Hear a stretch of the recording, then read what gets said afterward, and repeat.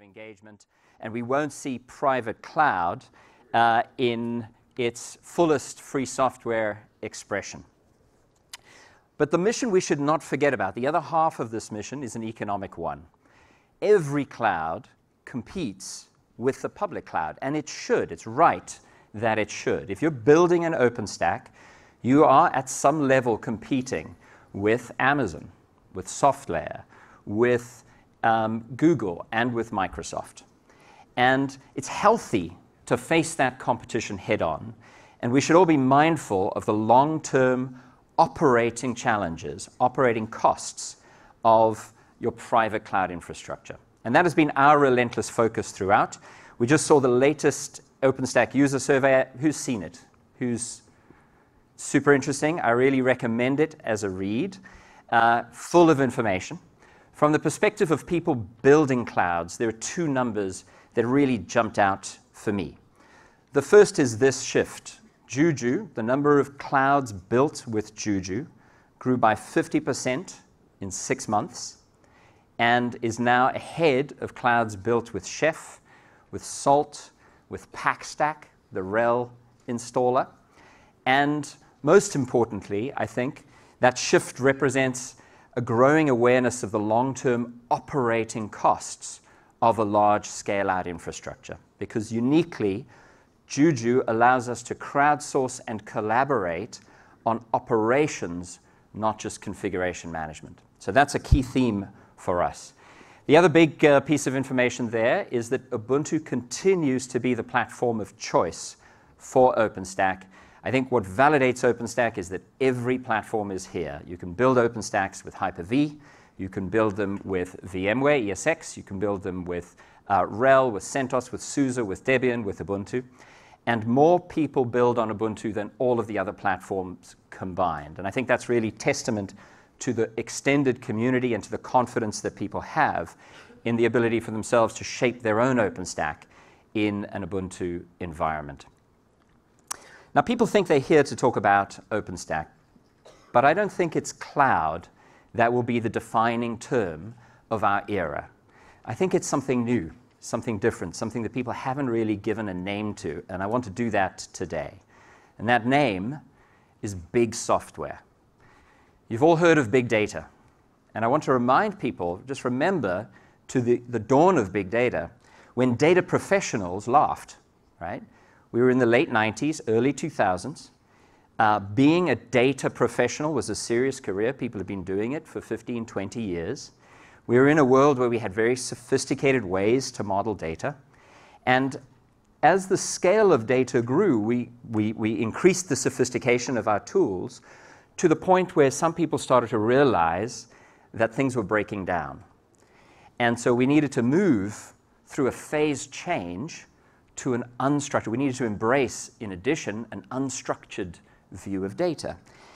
And again, the professionals laughed. The professionals said, look, these kids just don't know how to do it right. These kids just don't have access to big enough machines. These kids haven't been trained properly, right? But really what was going on was a phase change.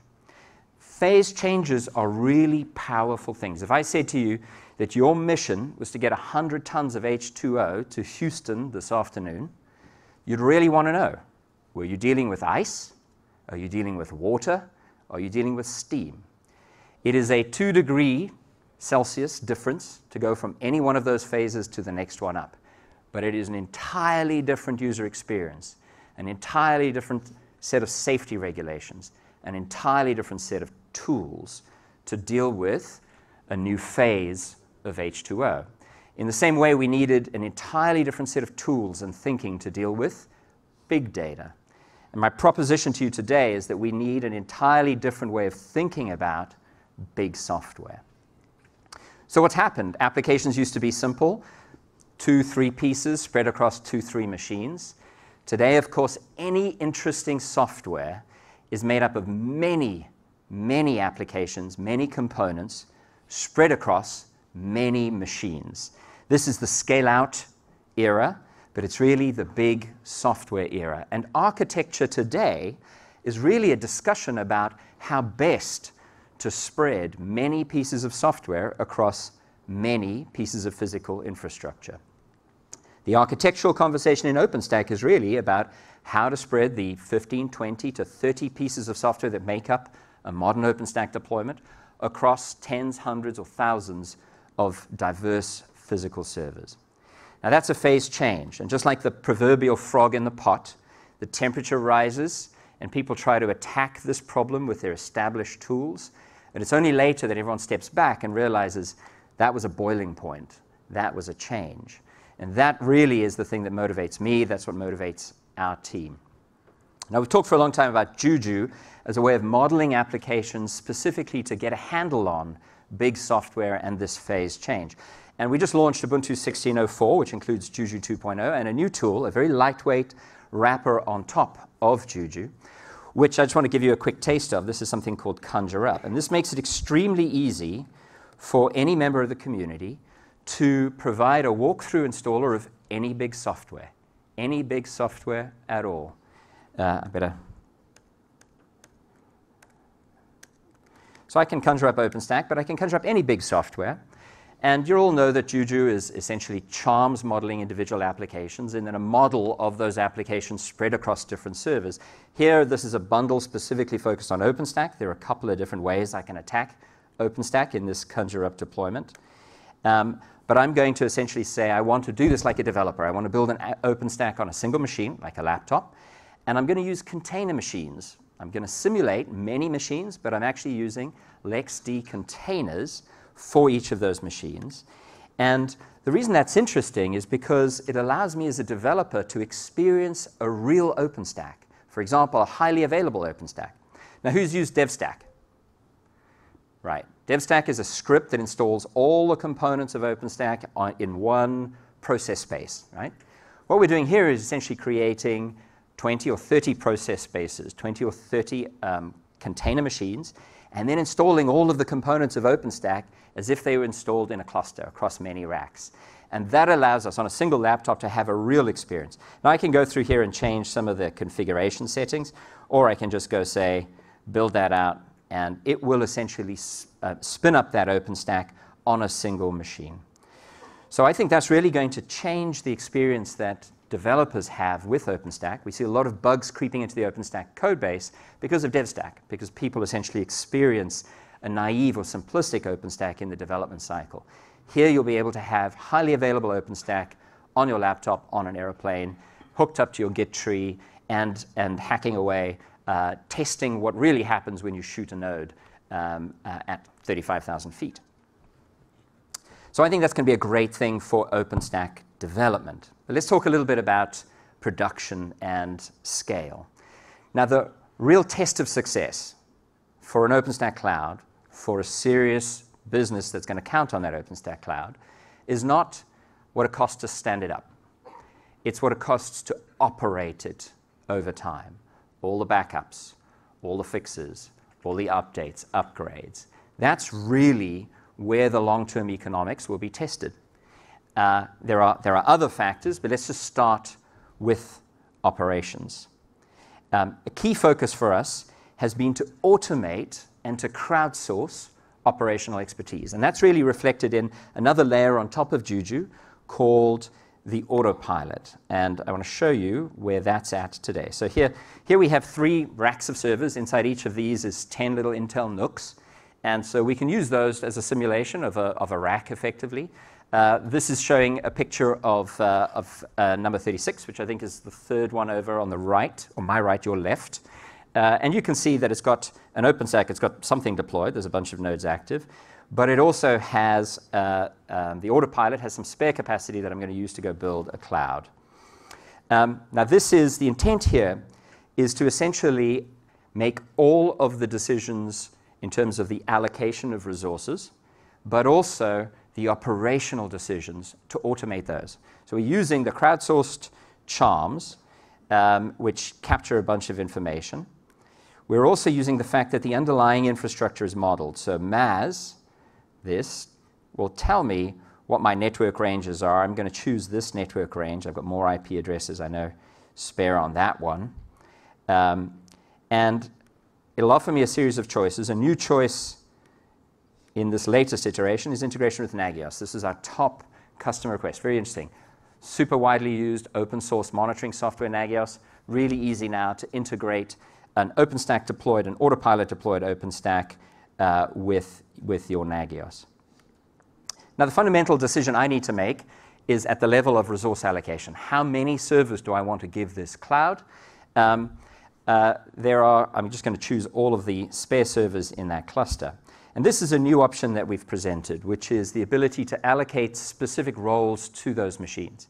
You'll see that because of the underlying modeling from the bottom up, the autopilot will preclude me from saying put network gateways, for example, on something that doesn't happen to have enough network interfaces, or it'll preclude me from putting storage on machines which don't have enough extra disks to provide useful storage services. So this is kind of a manual approach, allowing people to create their own architectures, experiment with their own architectures.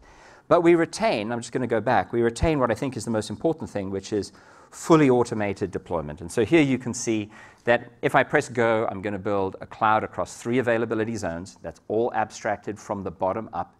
I haven't had to enter a single IP address. That wasn't just browser caching. That's modeled from the bottom up. We treat IP addresses as an actual asset and a resource. And I can crack on and install that. You will see lights coming on as that cloud gets built. So that gives you a reference architecture. And the important thing I think about our reference architecture is that we've considered it from an economic perspective first. And the key thing here is the maximum utilization of the resources that you have fed to that cloud. And the way we achieve that is with a hyper-converged architecture, which is a lot of syllables. What it really means is that we use every disk, we use every core, and we dynamically spread load, including administrative overhead load. And we use containers as a very efficient way to take a slice of a computer and guarantee a certain amount of performance to that slice. So, for example, we can have a Rabbit messaging subsystem or a slice of a MySQL database that's feeding the entire cloud on any given unit. And the use of containers gives us live migration. It gives us a lot of profound administrative operational benefits. And of course, it leaves the maximum amount of capacity available to our users. So I'm just going to kill that and that. So containers. It's difficult to have a conversation these days about technology without talking about containers. There is an enormous amount of really important work being done with immutable containers like Docker containers as a new kind of application primitive. But our focus in that, alongside the work of Docker, and Ubuntu is the platform of choice for Docker. 70% of the Docker images are Ubuntu-based. But the really interesting thing for us is to enable people to treat containers as a hypervisor. And so the pure container hypervisor LXD is now fully integrated with Nova in OpenStack. And so here I have, I think it's on that last rack over there. I have OpenStack deployed, and you can see it looks like any other OpenStack. I may have to log in again. But the key thing here is that the hypervisor in this OpenStack is LXD. So it's pure containers, not a single VM here. If I create an instance, what I'm going to be doing is creating a container. I just want to show you how fast that is. The critical thing about containers as a hypervisor is density, latency, and performance. With containers, we have no physical infrastructure virtualization. So we really have the bare metal performance. So I should spin up 5 of those, and I need to allocate, let's just use a Xenial image and mediums. In the latest version of LXD, we can in fact do very detailed quality of service. So we can guarantee performance to containers. We can also stop those containers from using excess capacity on the machine. So we really are starting to get to the point where containers are like a hypervisor.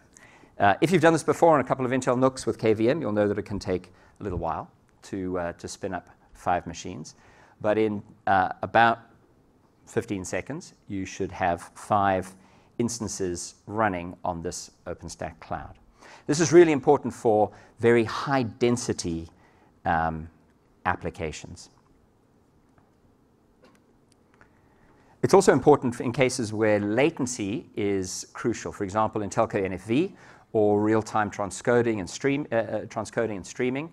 Any dropped packets, dropped frames, dropped microseconds, milliseconds are going to be noticed by the end user. So using a container, we can actually very precisely put a workload on the underlying host CPU, pin it to a particular core, pin it to a particular thread, use NUMA primitives to get very, very accurate and fine granularity on the allocation of capacity to workloads. So we see this being interesting for high-density use cases, dev and test, idle workloads, but also very precise supercomputing or other workloads. So one last thing on the question of infrastructure. Today we see a very definitive move towards software-defined infrastructure. Software-defined storage is big software, right? It's scale-out software, multiple components across many machines. We have done that consistently with Swift and Ceph and Nexenta and various other storage components modeled in Juju Charms. Today, I'm delighted to announce the newest member of that program, that's EMC, with Scale.io, now fully charmed and integrated into Ubuntu OpenStack. And the driver for this work really has been telco adoption of Ubuntu OpenStack and the desire to operate with very high-performance software-defined storage at scale. Now, infrastructure is exciting. This is essentially an infrastructure conference, but at the end of the day, nobody comes here to make disks spin and lights blink, right? This is all in the name of applications, business intelligence, answers. And those answers come from big software. You know, the future of big data is machine learning. It's big software. The future of PaaS is container orchestration. It's big software. So in Juju, we're modeling big software on top of the cloud to operate in a hybrid cloud environment. With Juju, we can place applications across public and private clouds, traditional vert infrastructure, and as you've seen, containers and bare metal as well. This is a snapshot of some of the vendors who are producing charms to model their big software applications across all of those cloud and bare metal environments. And in particular, I want to call out the rapid acceleration in telco usage of Juju for this purpose. These are a selection of the telcos who are using Juju, both for what they call the VIM, we call it a cloud, the virtualized infrastructure management layer, but also for the VNF, the rest of us call them apps, right? The virtual network function layer. And I want to invite up onto the stage Robert Schwegler, who is lead architect and director of operations for Deutsche Telekom, to tell us a little bit about Deutsche Telekom's experience with OpenStack. Robert, welcome. Thank you. Thank you very much. Thank you. Hello. How am I doing? Microphone now working, yeah. At Deutsche Telekom, we approach now a completely new game as a software-defined operator, as we call it, where Deutsche Telekom wants to deploy the cloud infrastructure underneath its new applications for all over Europe. So therefore, the nice picture here in the background. And it consists of three main things for us. And these puzzle pieces are coming now together. You might know that we are dealing with it for a longer time. And now the IP network strategy with TerraStream, where we have an IP network, IPv6-based network approach, which explains the connectivity underneath. BNG is a German subversion of it. And this then combined with the SDN approach and real-time network service management, which we are currently building up with netconf young to provision, modify, and also handle the change management of all the network elements automatically. And last but not least, and this is where I'm mostly working in, the infrastructure cloud.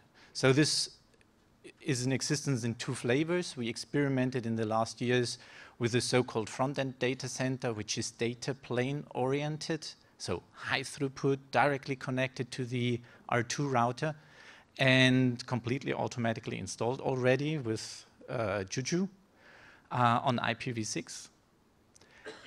but very simplified model, very simple installation, in fact.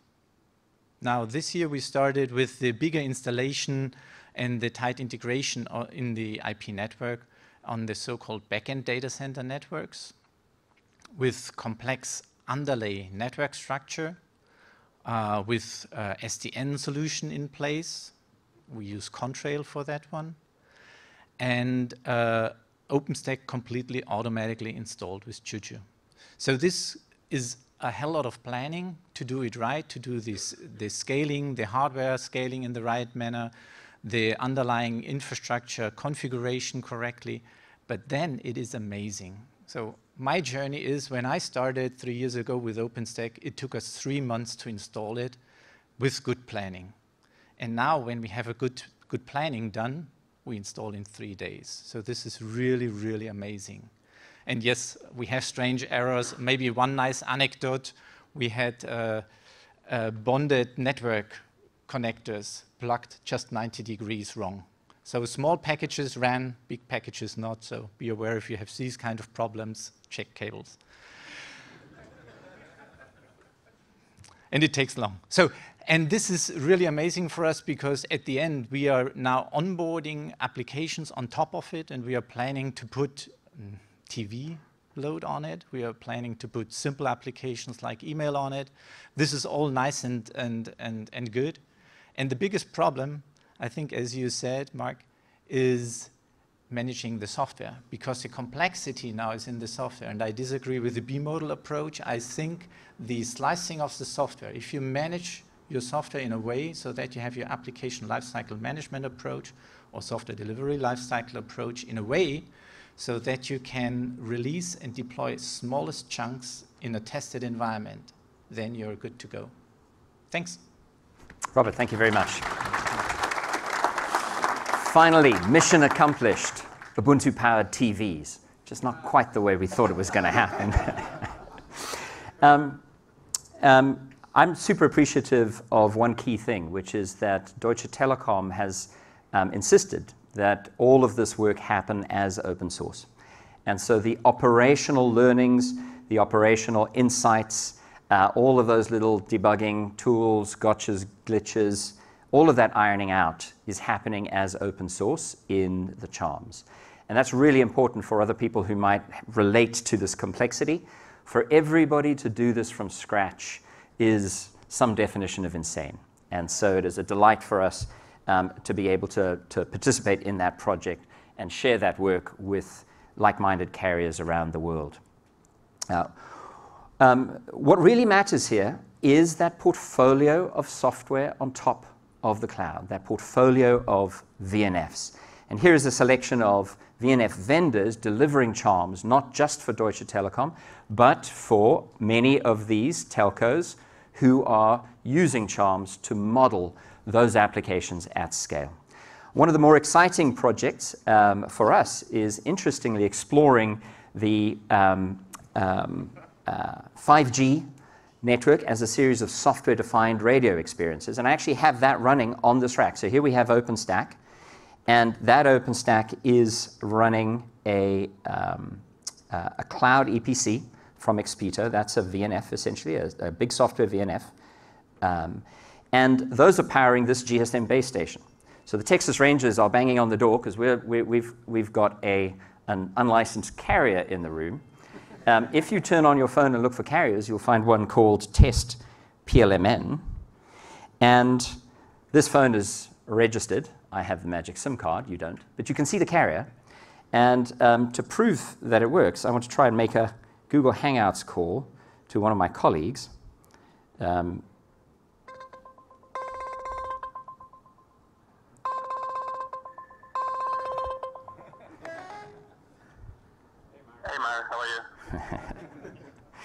Very relieved is the answer to that.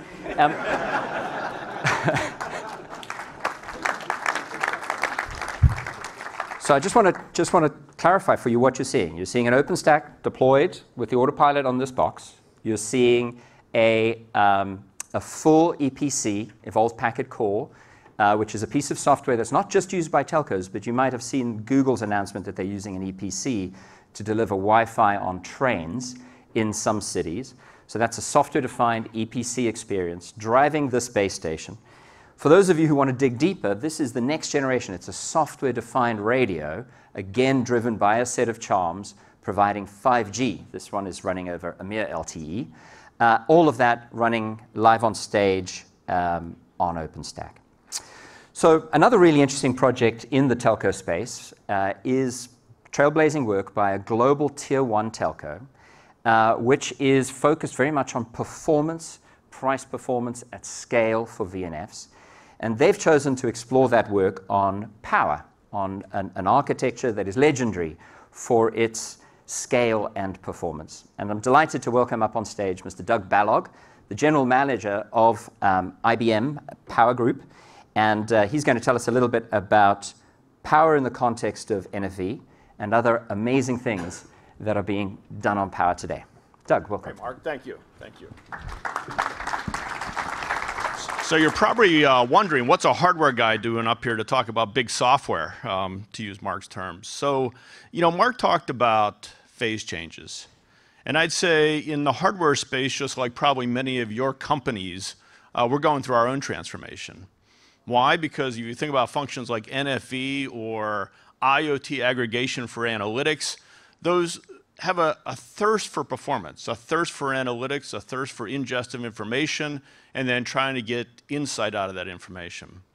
About a little over 2 years ago, we started working closely with not only Ubuntu, but companies like Mellanox, NVIDIA, and Google, recognizing the world that we all knew, certainly called Moore's Law, the doubling of transistor density every 2 years, therefore the doubling of performance. Bad news for you is coming to an end.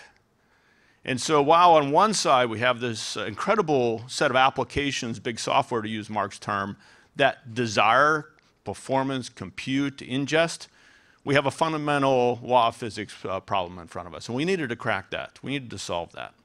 So we created a foundation, open source foundation, called the Open Power Foundation.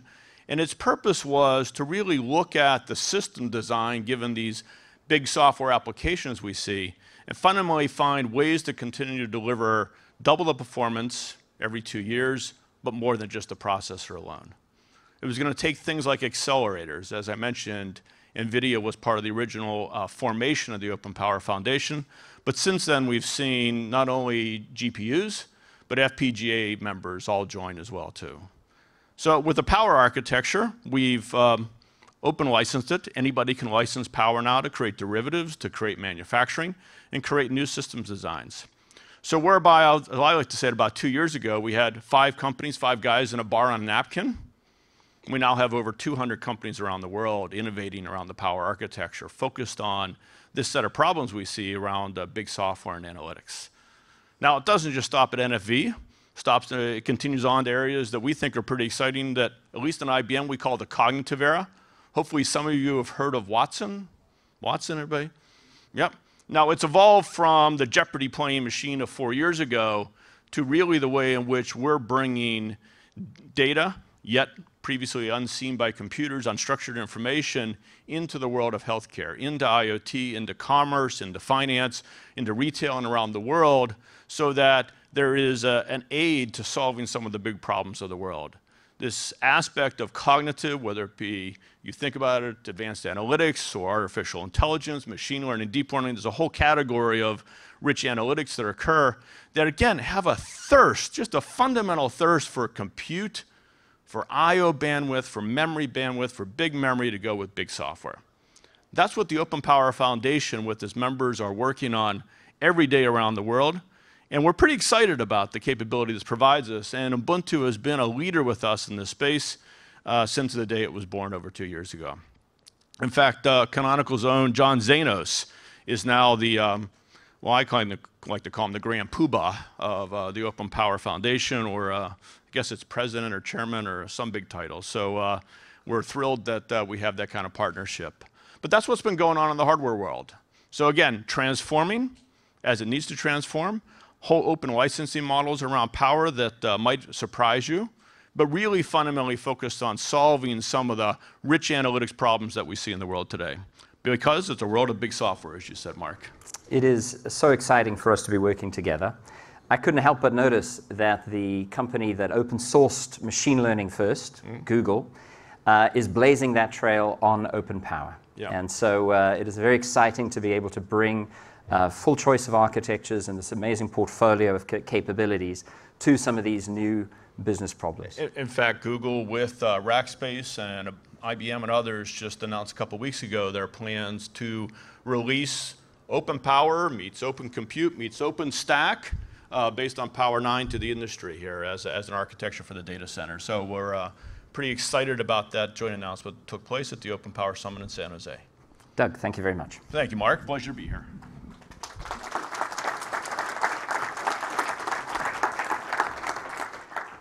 So riffing on that theme of machine learning, deep learning, neural networks, and the beginnings of AI, a team at IBM and a team at Canonical over the last month have done a little deep dive into open source machine learning. And I'd like to show you the fruits of that labor. This is work, and I'd like to thank a company called SkyMind, another company called Datafellas, who worked with us on this. This is Deep Learning 4J running live using a model that was built on Ubuntu on Power. Now, the way deep learning works is that you push large amounts of data through a learning algorithm to produce a model. And this model actually is very interesting. It is looking at OpenStack logs and doing predictive failure analysis. So I want you to think about a large-scale OpenStack deployment generating megabits per second of logging information at every level of the stack. It is far too much information to introspect manually. But what if we could bring deep learning to that challenge? So here you have a running OpenStack and essentially a real-time signaling service telling us, based on machine learning, giving us a predictive failure indication. So it's essentially giving us an early warning of storms brewing in the logs of a large-scale OpenStack cluster. That's a model built on Power, on Ubuntu, with OpenStack, with the help of SkyMind and Datafellas. This is another proof point of the same story. Again, open source machine learning. This is looking at network intrusion data. So again, real-time analysis of streaming logs with the aim of predicting, giving early warning of attacks in the network. Really profoundly interesting stuff. This I didn't talk about earlier, but when I talked about scale-out software-defined storage, this is an interesting example. This is a Ceph dashboard developed by Canonical on behalf of one of its customers, giving real-time performance analytics on a large-scale Ceph dashboard. Again, that's a straightforward Juju deploy of the dashboard and wiring it in with a relation command to your Juju deployed Ceph cluster. And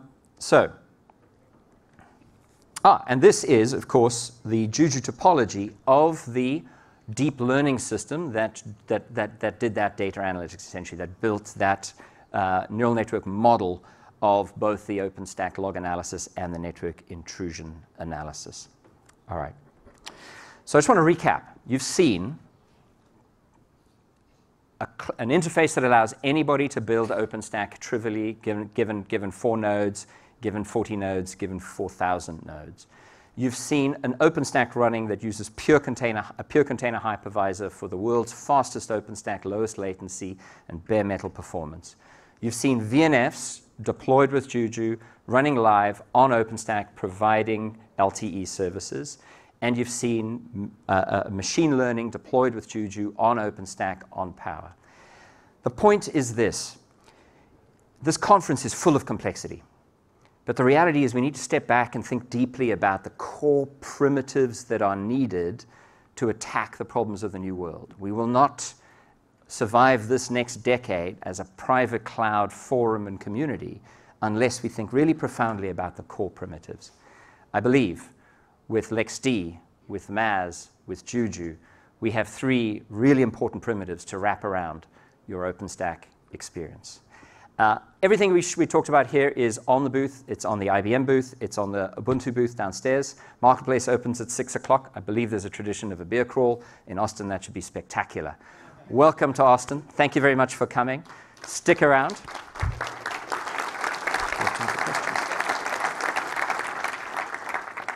And we may have time for questions. Can we get a signal on that from the back? Do we have time for questions? If you have a question, please come to the mics.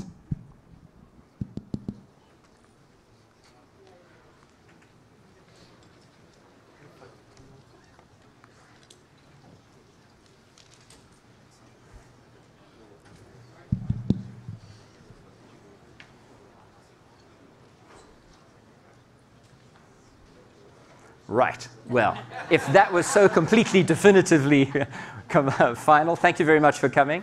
There are a series of great sessions in here. Lots to see on the agenda. Have a great week.